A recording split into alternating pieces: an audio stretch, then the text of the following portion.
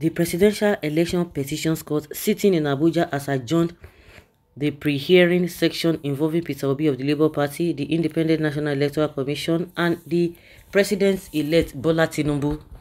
The adjournment followed counter-accusations between the respective counsels for Obi and Inec regarding inability of the Labour Party candidate lawyer to gain access to election materials needed for the proceedings.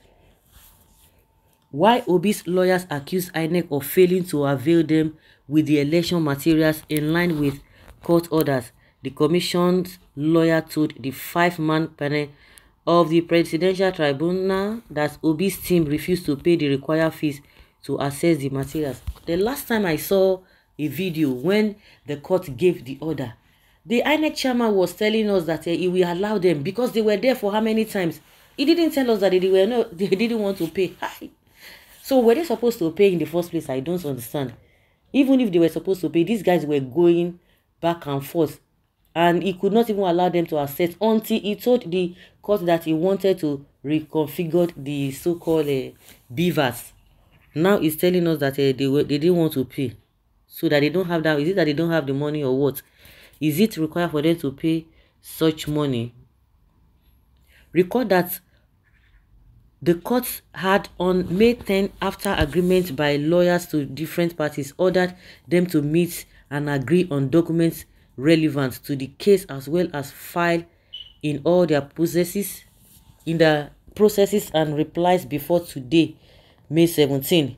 But at the resumed pre-hearing on Wednesday, Obi and Labour Party's lead counsel, Levi Uzoku, SAN, informed the court that his team's meeting with Inec on Tuesday did not yield positive results.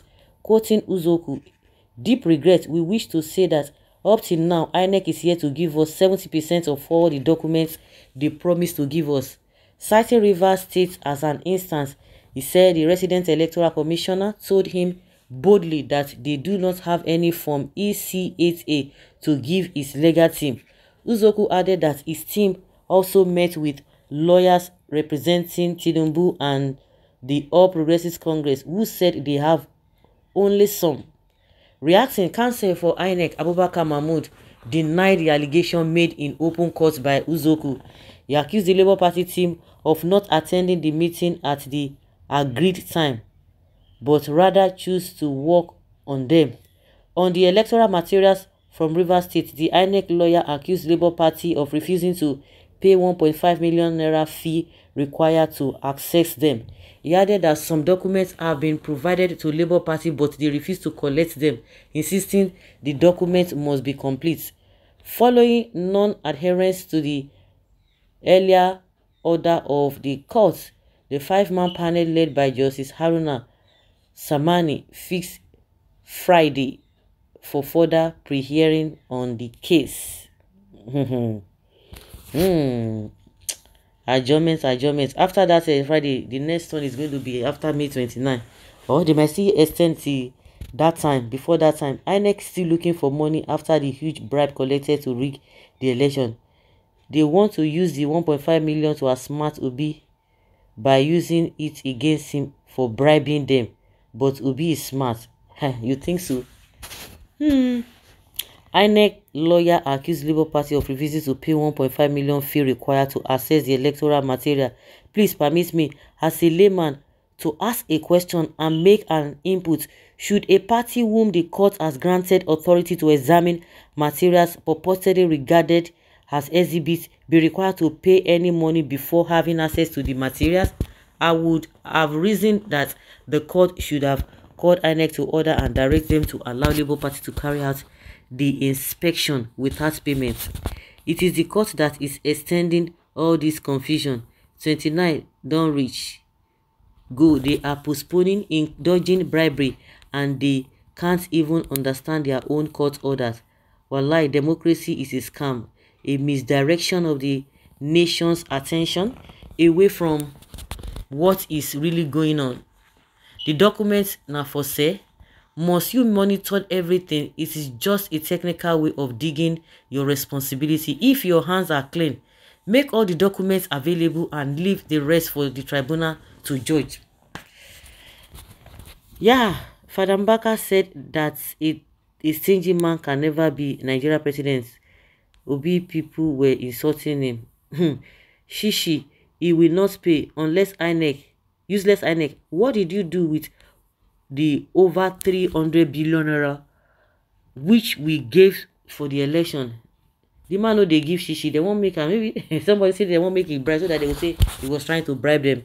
Inec doesn't even have any genuine results with them this time. They are confused in their manipulations to make sure that Tinubu wins the election. Inec and Buhari, they something they worry them. Inec no have shame at all. Is the payment of 1.5 million naira part of the order of conditions given by the tribunal for Inec to release materials to Labour Party? Is it lawful for Inec to demand money from any political party before it would release the documents to the party as ordered by the court of competent jurisdiction? What a country is Nigeria? Court order is no longer respected. Is Nigeria a banana republic? That one a question. Which useless money is the 1.5 million naira one of the collected to rig is not okay for them? Okay, oh. Can you just imagine? I don't understand this country. The one they use and rigged the election is not even enough for them. Must they be bribed before Labour Party will look into the elections? The question is that if the money is not legal, I don't think INEC will be saying that. Then why will Obi not want to pay the money? Because I'm sure they are unable. The whole thing is just shrouded in what we don't understand. The more you look, the less you see. Tinubu inauguration. If they go small. Remember, Obi is smarter than them. They will use it as evidence that Obi wanted to bribe them with a hidden recording camera as evidence at the tribunal. Exactly. This Nigeria now, wow.